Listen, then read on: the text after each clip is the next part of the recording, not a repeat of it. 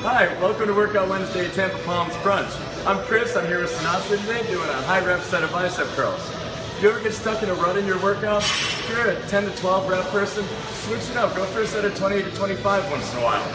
Sinatra's a big, strong guy. He can lift a lot more than these 25-pound dumbbells normally, but we're just really focusing on that high rep, time under tension, and really feeling a good squeeze. How's it feeling? Burning, man. Burning, looking great. 5 more.